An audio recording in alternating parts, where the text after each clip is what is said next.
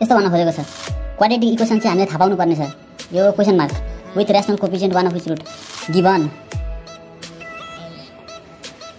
वन root एउटा root दिएको छ त्यसलाई अल्फा मानौँ कति हुन्छ 1/5+3i त्यसपछि एनदर रुट हामीले थाहा पाउनुपर्छ रुट सपोज बीटा कति हुन्छ त्यसको भ्यालु एउटा कन्डिसन छ हामीसँग रेशनल कोएफिसिएन्ट एउटा फर्मुला स्टेटमेन्ट लेखिदिन्छु म if coefficient is rational then irrational roots यो रुट कसरी इरेशनल हो यहाँनिर इमेज नम्बर आयो आई इमेजिनरी नम्बर भनेपछि इरेशनल भयो त्यो irrational roots always occur in conjugate pair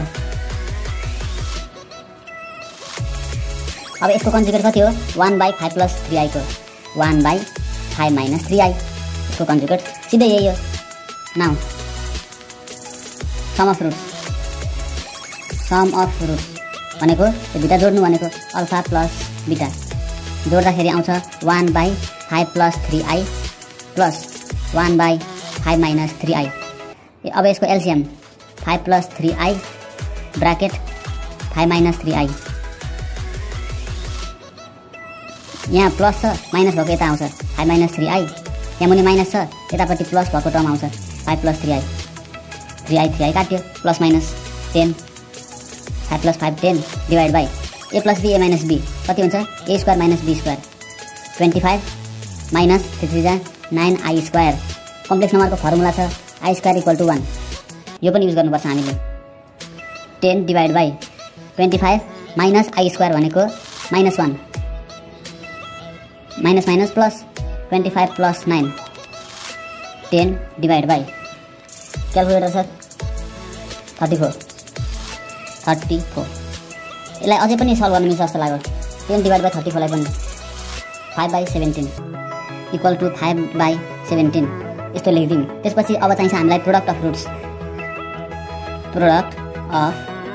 roots भनेको अल्फा इन्टु बीटा यो र योको प्रोडक्ट भनेको 1 divide by 5+3i multiply 5 - 3i अब a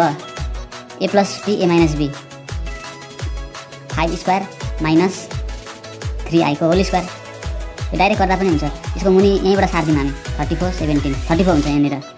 1/34 डाइरेक्ट त्यसपछि क्वाड्रेटिक इक्वेसन सोधेको छ हामीलाई so quadratic equation is given by कसले दिन्छ हामीलाई क्वाड्रेटिक इक्वेसन एउटा फर्मुलाले दिन्छ त्यो फर्मुलाको नाम हो x² - some x plus product some of root product of root equal to 0 x² some of root कति छ यो 5/17 minus 5/17x product of root 1/34 equal to 0 अब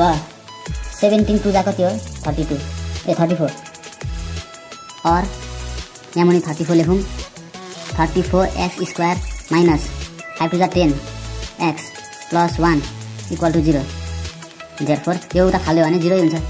34x² minus 10x plus 1 equal to 0 यहाँ 5 छ इन्टु 2 17 टु जा 34 त्यही भएर यहाँ 10 लेखेको 5 टु जा 10 एन्सर चेक गरौँ हाम्रो 34² माइनस 10 प्लस 1 ठिक छ हाम्रो एन्सर ठिक छ यो पनि सजिलो छ छिटो बाई बाई अब अर्को क्वेसन